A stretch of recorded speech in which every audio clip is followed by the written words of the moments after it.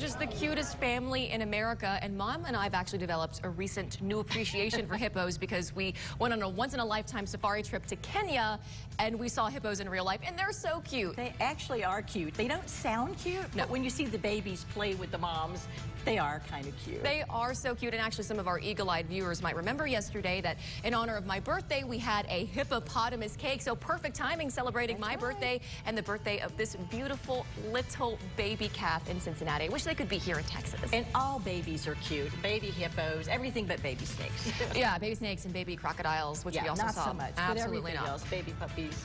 Oh, the puppy's the cutest.